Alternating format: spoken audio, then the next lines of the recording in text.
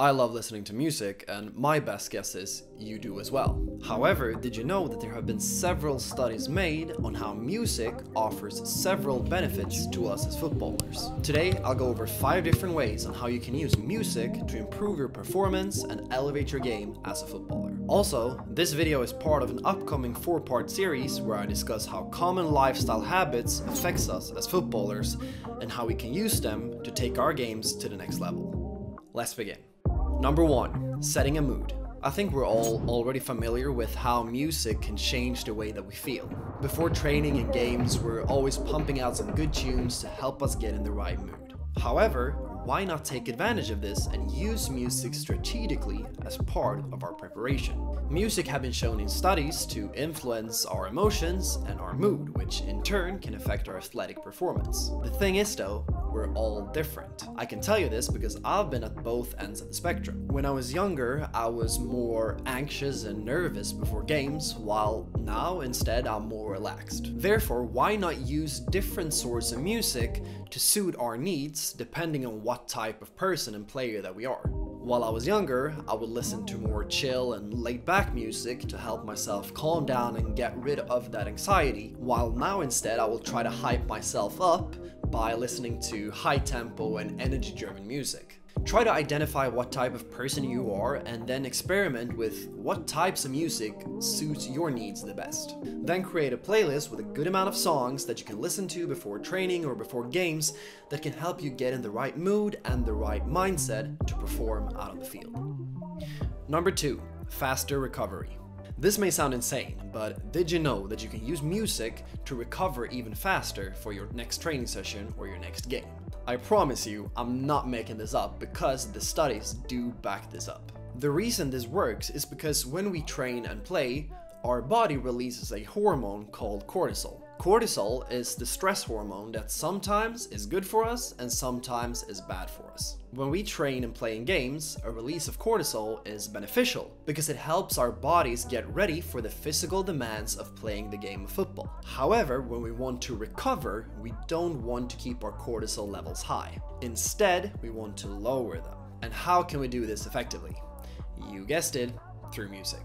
Studies have shown that listening to slow tempo and relaxing music helps our body in lowering our cortisol levels, which helps our body and mind recover even quicker. This aids in reducing muscle soreness and reducing our stress levels. So the next time you've had a hard session, having that slow tempo playlist within your library will help you to get back to your best even quicker. Number 3. Enhance physical performance. If you feel like you're struggling with your physical performance in games, besides just training more, you can try to implement a specific type of music into your daily routine.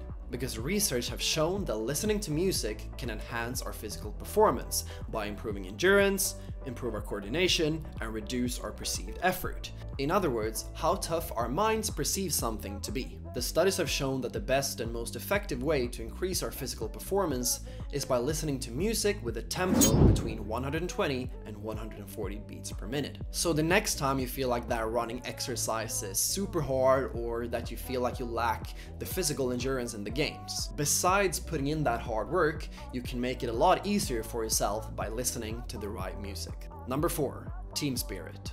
Lately, I've become somewhat of the dressing room DJ, and it's a mantle that I've taken on myself, and to be honest, I don't think there's anyone better for the job. Jokes aside, I think music is an incredible tool to help raise team spirit and unity within the team. Personally, I've always felt like music creates an overall better mood, positivity, and openness within the dressing room, and the research made on this area have shown the same thing.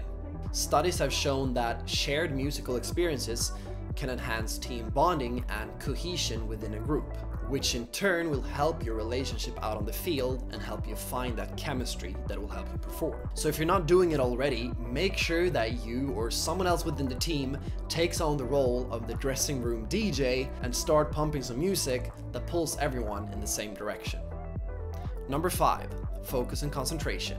If you struggle with focus or concentration, we can actually use music to improve in this regard. Research on this area have shown how music can help athletes maintain focus and eliminate distractions, which in turn leads to better concentration during training and matches, which in turn will lead us to improving faster as footballers and help moving forward in our careers. Here the key is to listen to your favorite music, familiar music that you know very well. That will then put you in a psychological state of flow. And if you know the flow state, you know that it's when we perform the absolute best as footballers. If you want tips on what music to listen to, I actually got something for you. This Friday, I'm actually releasing my very first album on all major streaming platforms, called Only a Dream, which will be out by Friday, August 9th. I'll leave a link in the description for the music channel where I've already released 3 singles that will feature on the album. Also, I'll leave links in the description to all the studies that I've mentioned in this video if you want to dig even deeper. Stay tuned for the next video where we go over another lifestyle habit and how that can help you 5x your performance out on the field. If you like this video, please hit the like button. Also consider subscribing so you don't miss any of the new content that I put out. But that's it for this time. Take care, and I'll see you in the next one. Bye.